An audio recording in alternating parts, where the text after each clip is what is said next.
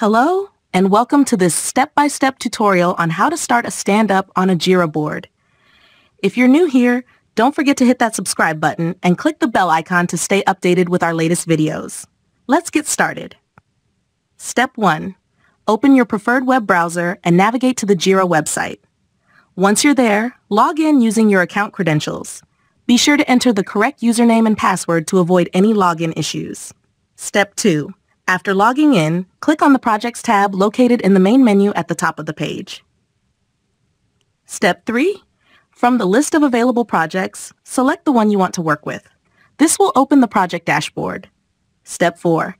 Now, click on the Board tab. This will take you to the board view, where you can see all the issues and tasks listed under your selected project. Step 5. Look for the Start Stand-Up option, usually located at the top or side of the board. Click on it to begin the process.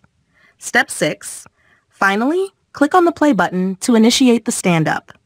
This will start the stand-up meeting, where you can review tasks and collaborate with your team. And that's it.